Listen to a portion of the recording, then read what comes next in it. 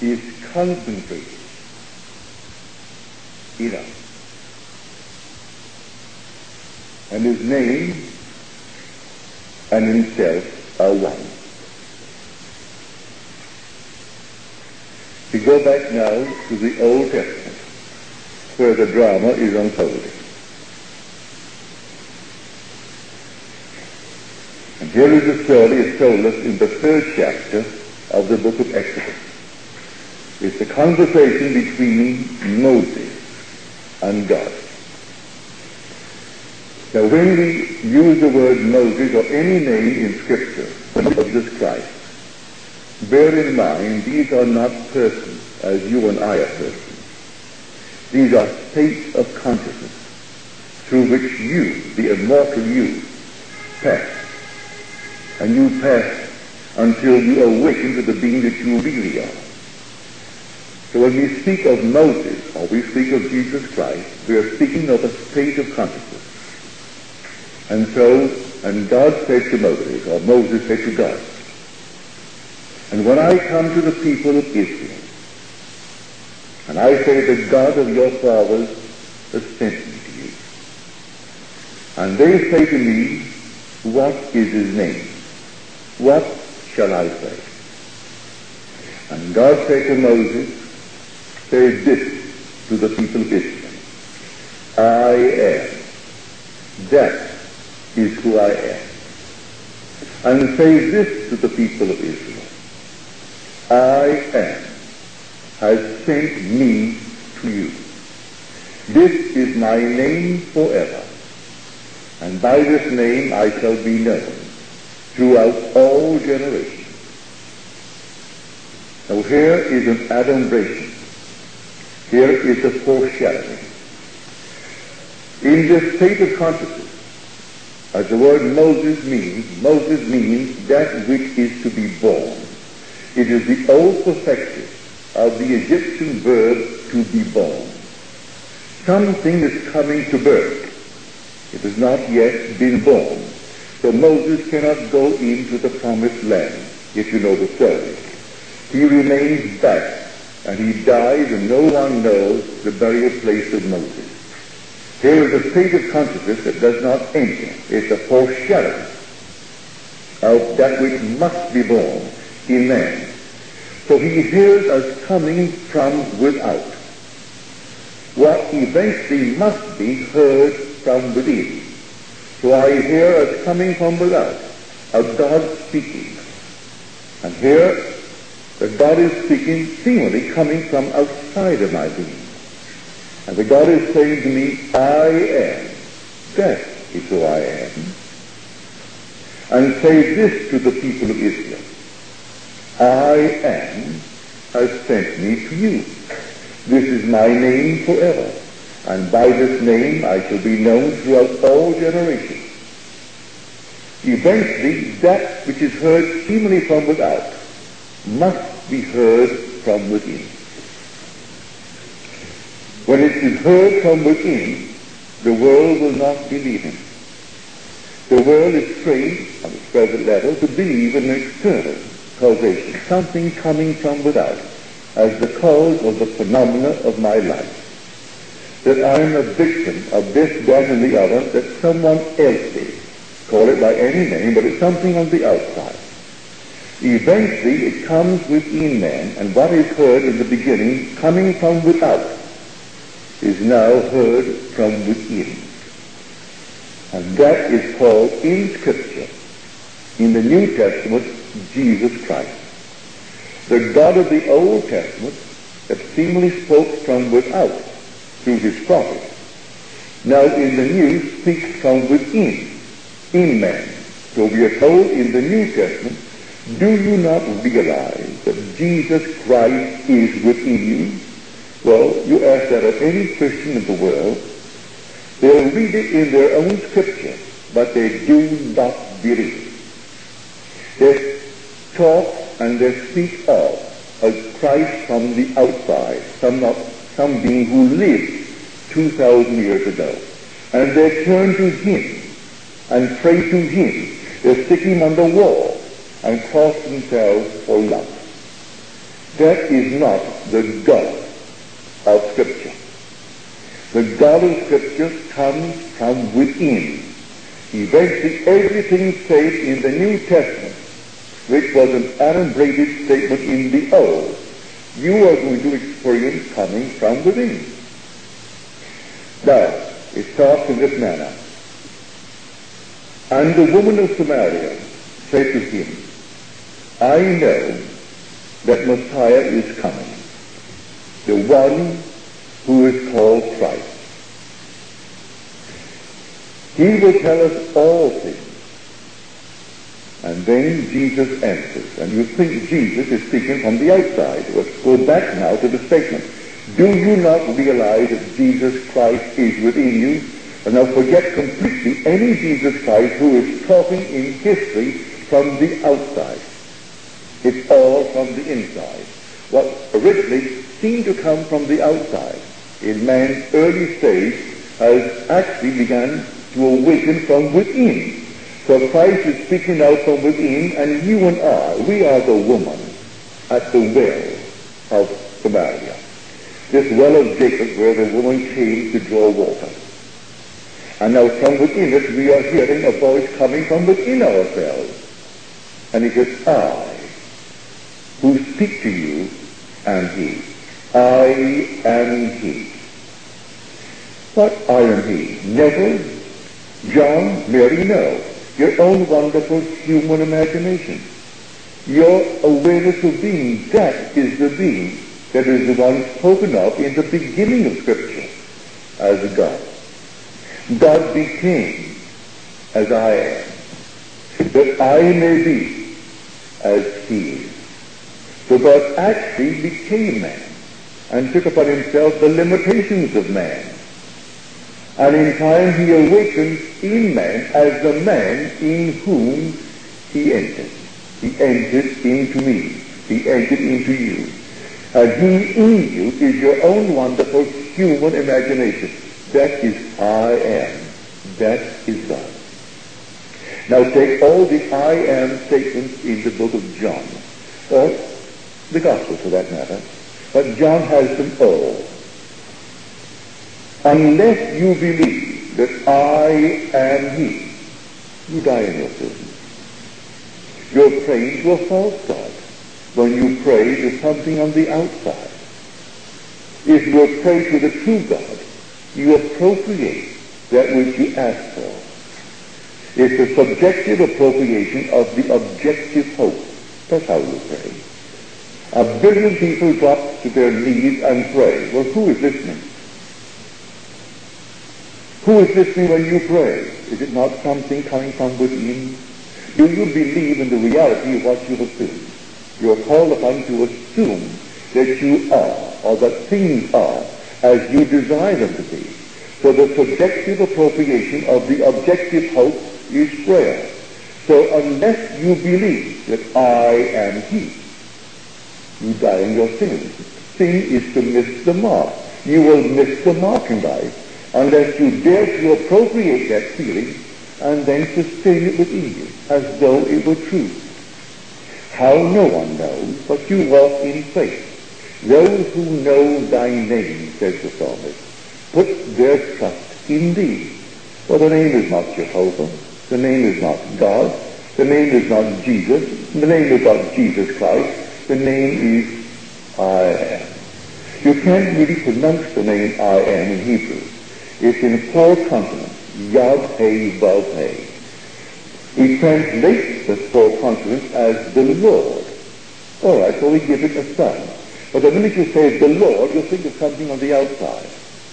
But when you say I am, you can't think of something on the outside. How can you say I am and quote any place? You can say I am rich, I am poor. I am known, I am unknown. I am this, that, or anything else in the world. But I am is basic. It is the root of all. That is the God of Scripture.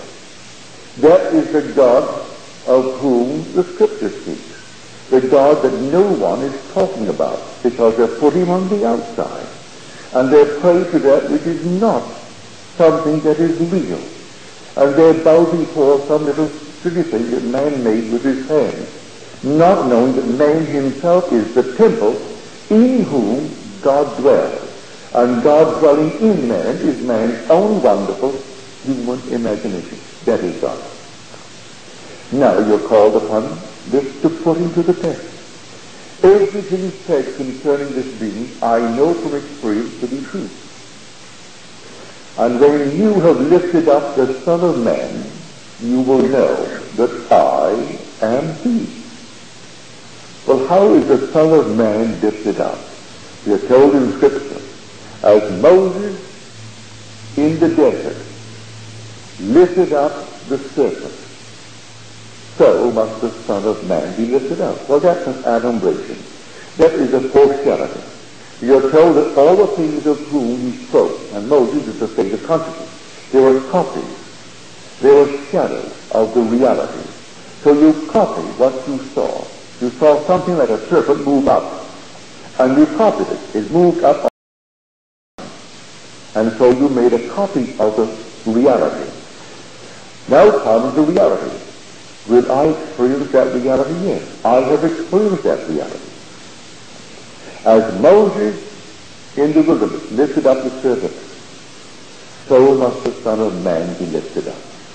Well, in my own case, suddenly I was tricked into from top to bottom.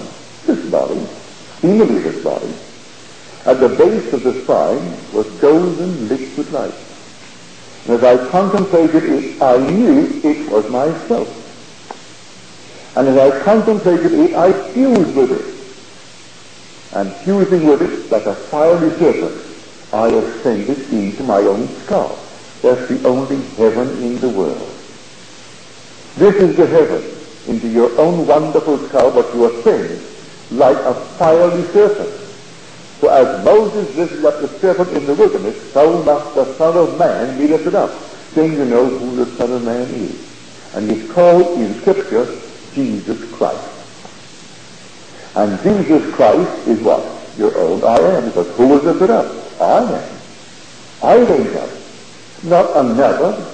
I went up. So I know exactly what he's talking about. So everything said of him, I have experienced. So I'm sharing with you my own experiences. These things are true. They are literally true. But they're told in a language that is figurative. So it's not a serpent on the outside to whom you turn that you have secured. It is the serpent in your own being. You are the being that came down into this world. You are the being that will rise up out of this world. You came down into generations, and you will play your part fully. And at the end, you will simply ascend into regeneration. It's for a purpose, not a thing you did in this world that was wrong to bring you down into this world. It was a challenge of God, and God came down. There's only God in the world. There is nothing but God.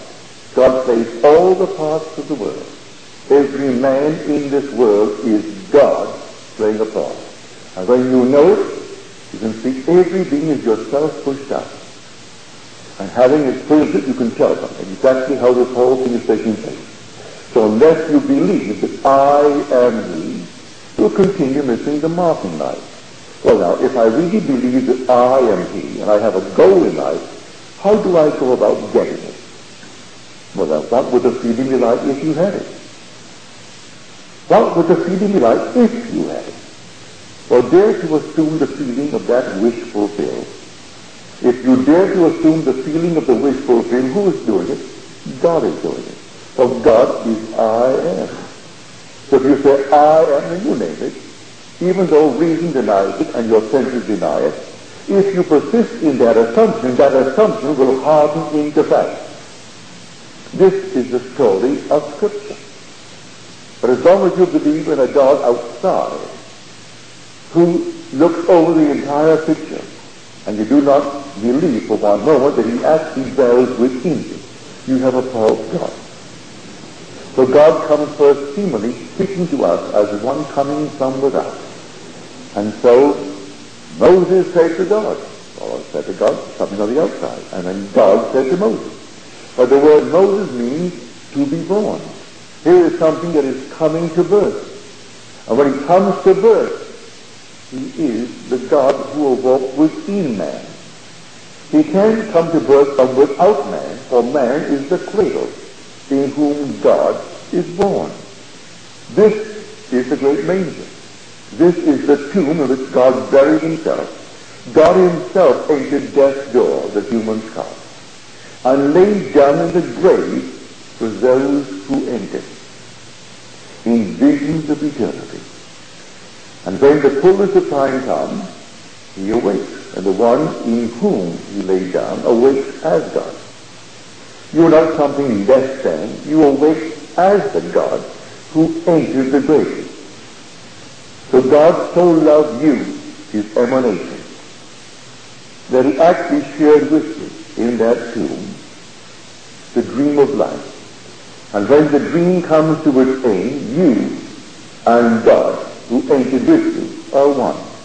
My emanation, yet my wife, till the sleep of death is past. So God enters the human skull, which is the grave, the only sepulchre in the world where God is buried. That is the Golgotha, spoken of in Scripture. That is Calvary. And when God entered Calvary, the human skull, that was the incarnation of God. That was the beginning of the drama. And then he moves towards Bethlehem, which is when you awake as God. So God becomes man at Calvary, which is called the crucifixion in Scripture, that man may become God at Bethlehem. So the whole thing takes place in the skull of man. And man is here for the most divine purpose in the world, to awaken as God himself, because there is only God in the world. Now said he, I will tell you these things before they take place, that when they do take place, you may believe what? That I am he. It's not a being on the outside talking to me. For if Jesus Christ, who is the Lord, is speaking, and Jesus Christ is within me, it has to take place within me. So it's not a being on the outside talking to me and telling me as I'm talking to you. It is within me the drama is taking place. But to understand it and to write it, it is told in the form of a story. For truth embodied in a tale shall enter in at lowly doors. So you take this fantastic story, and you have to tell it in the form of a story. How would you tell it? A man talking to another man, or the man talking to the woman at the well. And so you tell it in the form of a story. And eventually that story, told seemingly between two people that are external to each other, is actually unfolding within oneself, and the whole thing is taking place within one being. You are the God of the Bible. You are the Jesus Christ of the Bible. But in the beginning, in your sleep, he talks as coming from without. And eventually, he unfolds from within. And you realize that you yourself are the Lord Jesus Christ. So in the end, there is only the Lord Jesus Christ. But the Lord Jesus Christ is not a name. It's your own wonderful I am. That's the Lord Jesus Christ. There is no other Jesus Christ. If he is within me, what is the center of my own being? I am. Can I go any place and leave it behind me? To listen to the word. I am with you always. Even to the very end of time. Can you get away from being I am? In a dream, who is dreaming? I am. And who wakes in the morning? I am. You can't get away from I am. You can't get away from God. So God is omnipresent. God is immanent. He is actually indwelling. And you can't get away from God. Now, if you believe in God, you must first believe in your own wonderful human imagination. For if all things are possible to God, well then all things are possible to your own wonderful human imagination. Now what does it take to make it become real in my world? Faith. Faith in God. Biblical faith is faith in God as Savior. Well, Savior is not only to save me from the ultimate, which is death, but to save me from everything in the world that confronts me, from which I would like to escape. No matter what it is, maybe I'm poor tonight and can't pay my rent. That is a problem. Well, can God save me? Yes. The ultimate would be to save me from death. But before that moment in time, there are so many things from which I could escape. I must turn to God. Well, I can't turn to any God on the outside. I can turn to God, if I really turn to him, on the inside. He dwells on the inside. He is my own wonderful I am. My consciousness, my imagination. That is God. So if you really would believe in God, then we come from that original state where he speaks seemingly from without to within, when I hear him not as another, I myself experience all these things, so I can say to anyone, what I did it. I woke within my own skull. There wasn't another who woke.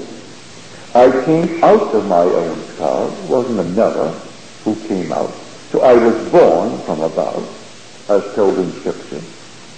I arose from the grave, or the grave was my skull. That was the sepulchre. It was I who found the essence of all the things that I've ever done in this world. And the essence put together and personified was a son. And his name was David. And so all the things I've ever done in eternity, and I've played all the parts in the world. At the very end, when they all are gathered together and personified, that is a son. Now I know that God is not only the power of the universe, he is a father, a loving father. And then comes dreams in my world. Everything I've ever done, at the moment sometimes it was bitter. Sometimes I was disgusted with the things that I do. But in the end, I realized it was all love. It was all love. Did you ever have a dream where you embraced one that you loved dearly? The most intimate embrace. And then the face turns and changes, and it's the face of another you once embraced. And then another, and then another, and then another. And all of a sudden you realize that all these, though some turn bitter, and some turn, well, horrible in your world, at that moment of the embrace it was love. And then as you begin to awaken from it all, you realize that everything in this world you brought into being through love. So we are told in Scripture that God is steadfast love.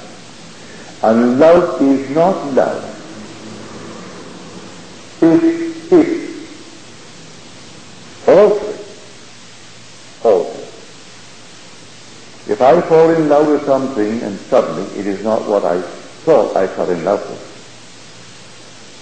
and then I change, that is not love, not the love of Scripture. For love is not love which alters when its alteration finds.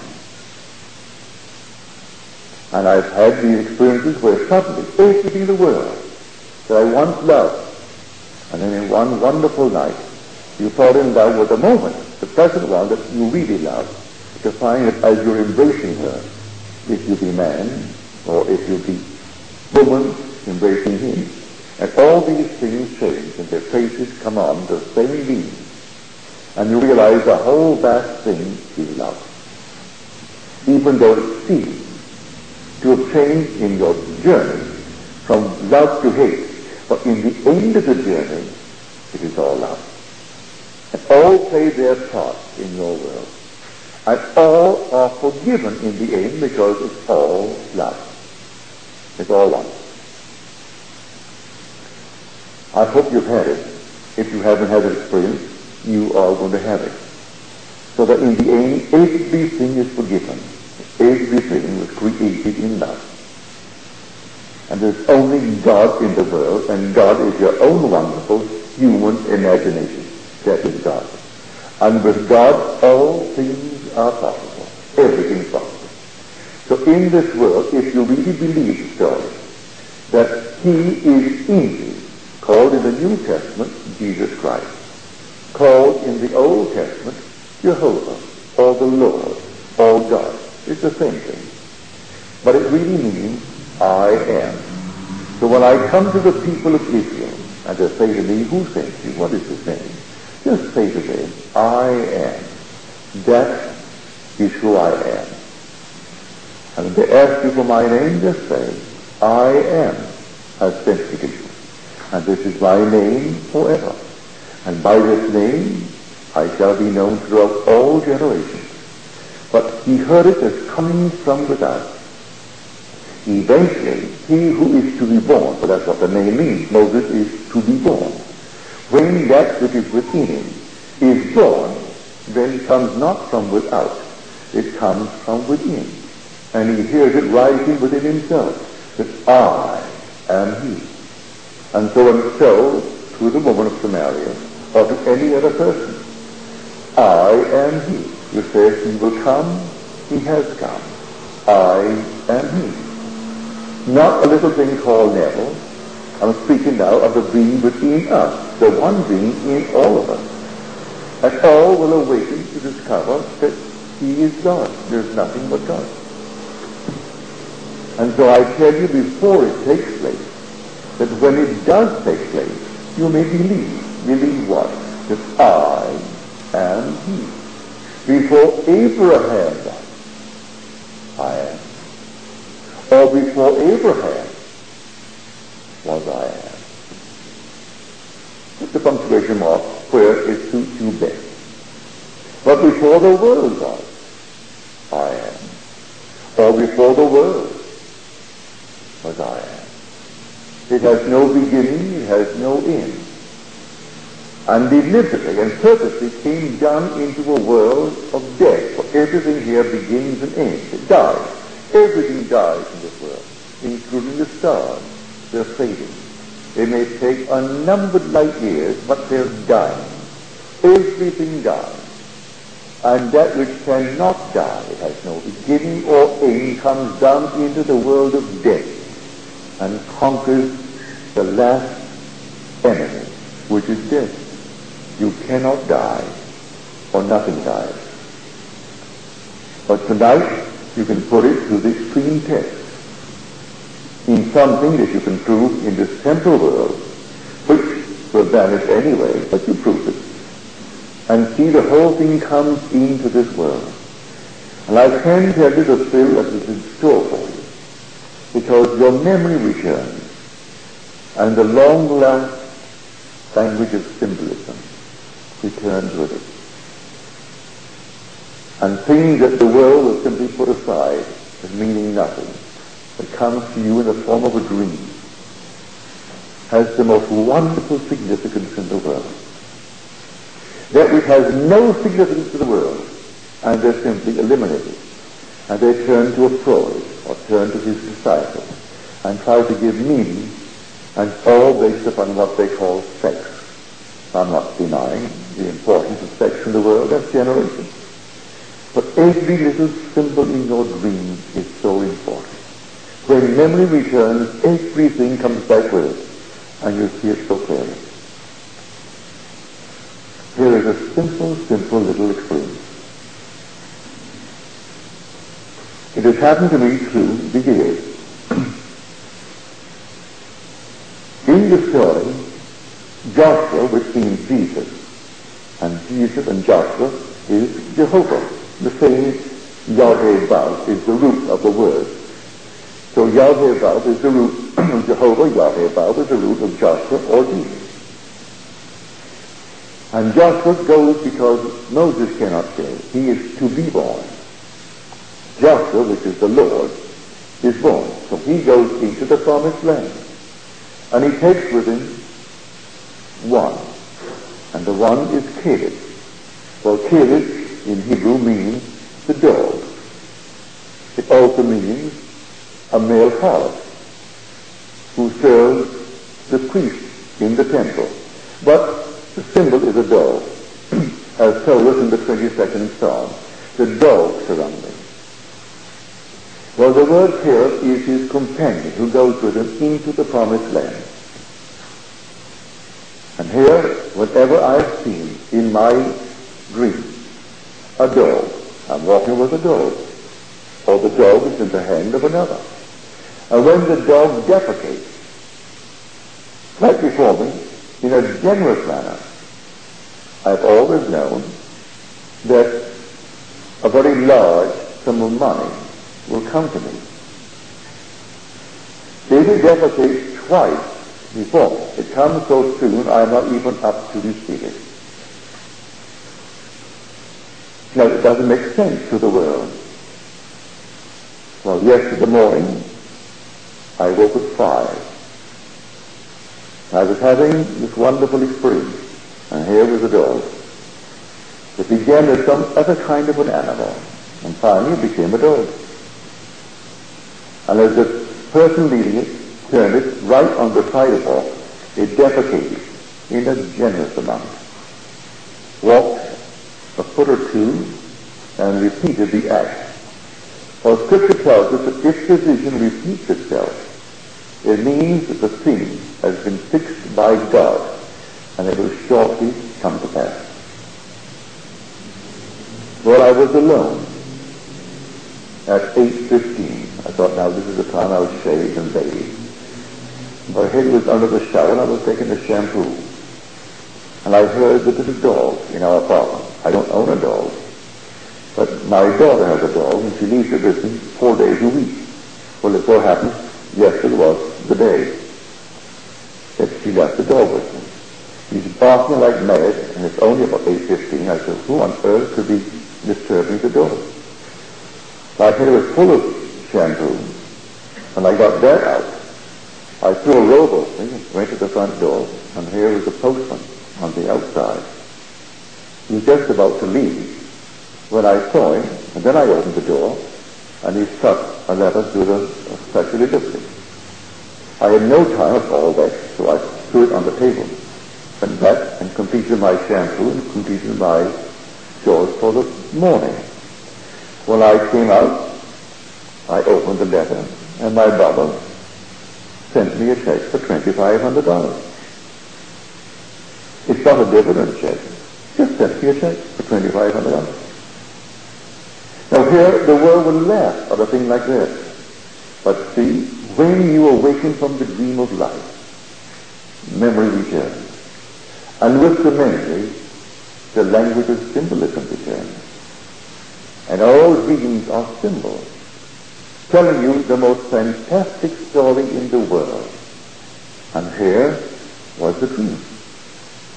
And here it was so the defecation took place twice. Defecated twice, which means it will shortly come to pass. It came so shortly, I almost missed it. There I am with my head full of shampoo, and here is ringing the bell, which I would not have heard were it not for the dog.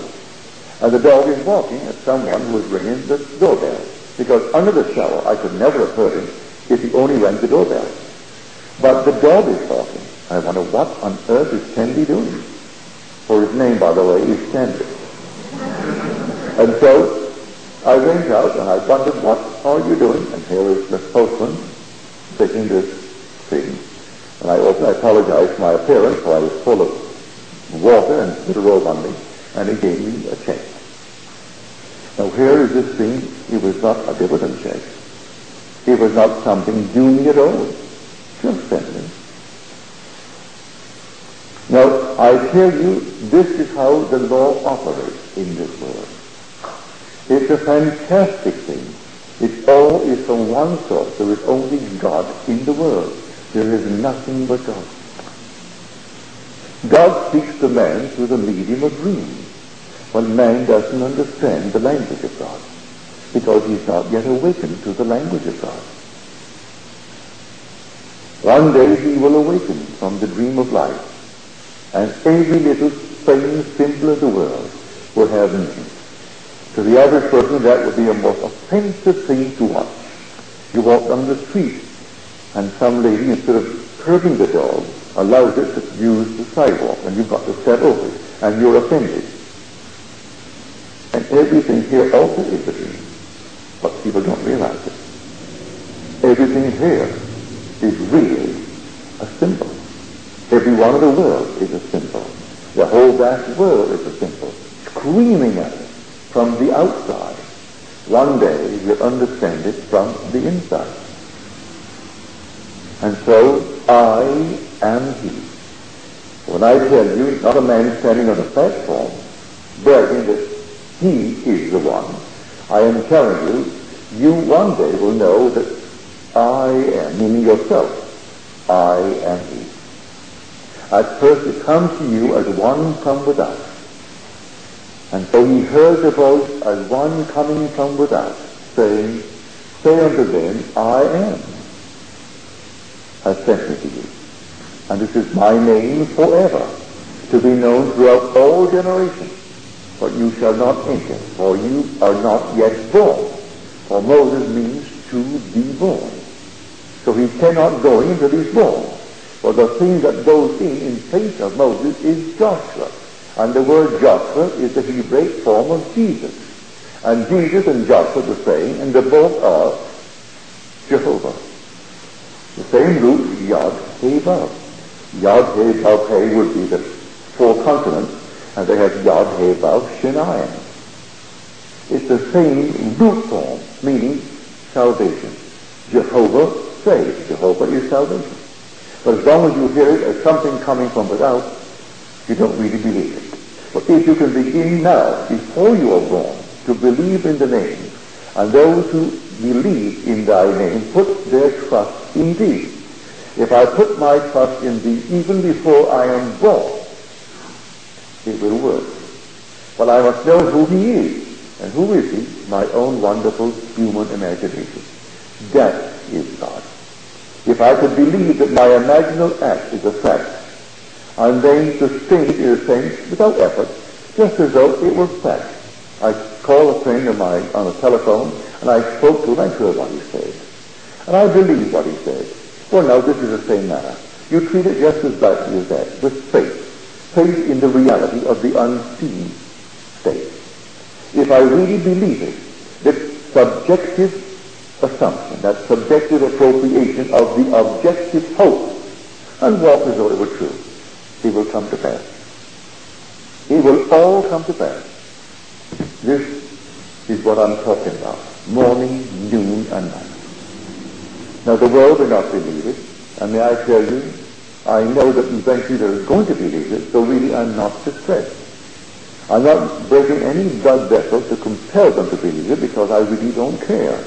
Because I am convinced eventually everyone will believe in God. And the God of Israel is the only God. But that God comes to its fulfillment in man, in the New Testament. The New Testament is the fulfillment of the Old Testament. There's only one. Here is the tree, and here is the fruit. So the New Testament fulfills it, but the New Testament, as understood by 1 billion who call themselves Christians, they don't understand it at all. They still do the same external worship of the old world. And they believe that that makes them a Christian by attending Mass or attending service, by contributing to their church. Well, these are lovely things if you want to do it. Perfectly all right. Nothing wrong about it. But that is not what the Bible is talking about. The Bible is telling you of the most fantastic thing in the world, that God became man, that man may become God.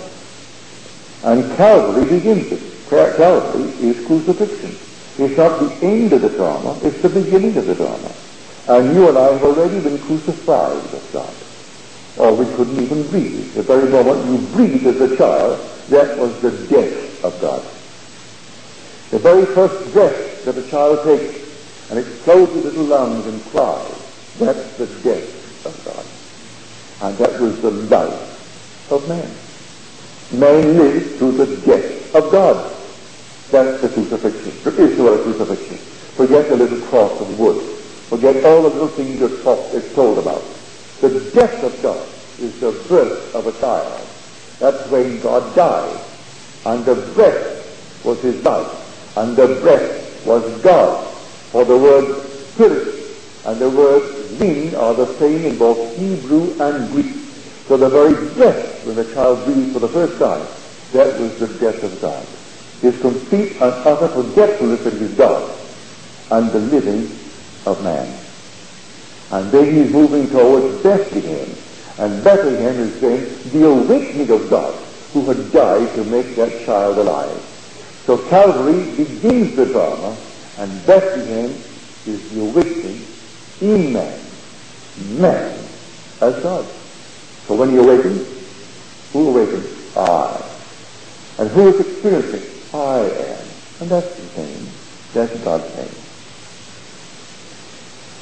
You try it tonight, and you'll realize that I'm telling you the truth. So I tell you before it takes place, that when it does take place, you may believe what? That I am He. And all the things said, you're going to experience. He said, I am the light of the world. May I tell you that is true? One night, in 1926 it was, or 27, I was in New York at the Larchmont Shore Club. I was either 21 or 22, for I was born in 1905. And there was a huge big dance going on. Well, that was the day of Prohibition. But Prohibition was only a name, because there's much liquor serving then as there is today. If you knew where to get it, you could get it. And so there's all kinds of liquor. But this was a dance for the young people. Well, I was only 21 or 22, but I was the guest of the assistant manager of the club. And he didn't think that I, his guest, should mingle with the guests and the members of the club. That would be inappropriate, because that was simply not quite the thing as he thought to be. For I was simply his guest, and he was only an assistant manager, and these were simply the members of the club, and I shouldn't mingle with the members or their guests. So I went to bed, and I did something that I rarely do. I read in bed. And I had this book. It was a book on the life of Buddha. And here I'm reading the book, I had a light on, and the music is playing, and I longed to dance all through the night, for I was a professional dancer. I would not have gone downstairs with my dancing partner, who was my friend's daughter, who in various sort of weekends. And I would have loved to go downstairs and dance, but he thought it unwise for his position to have me do it. So I sat in bed, and I reclined, reading the book, and the next thing I knew, it's about 9 in the morning. The light is still burning at the head of my bed. The sound of music is over. Everything is still. And here I am at 9 in the morning with the book sat on my chest, which means I did not turn in the course of the evening. I fell into a trance, a cataleptic state. So the book is still open on my chest, the light is on, and it's now 9 in the morning. I must have fallen off about 10 that night. So here almost 12 hours of a cataleptic state. And in that interval, I was infinite light. There was no star. There was nothing but infinite pulsing living light. Nothing but light. And here I am, the center without circumference. Infinite light. Living, pulsing light. So when you're told in Scripture, he who speaks from within, I am the light of the world, I know that from experience. And the world is simply my emanation. Yet my life, till the sleep of death, is past. So the whole vast world is yourself for self. The day will come, you will know from experience, you are the light of the world. So everything said in that Scripture is true, literally true. But when you read it, the words are figurative. And you can't quite grasp it. How could you be the light of the world? When our little sun is only a pink little part infinity of light. There is dwarfed. It is dwarfed by all the other great suns and their constellations. And yet, I know from experience that you take the whole vast, infinite world of suns and their constellations, and this light transcends all, contains all, and gets it all blotted out. It's only light. Living, wonderful, pulsing light without circumference, and you the center, and the center is I am. So you are the God of Scripture. And to really understand the God of Scripture, you must understand His name. And His name is concentrated in you.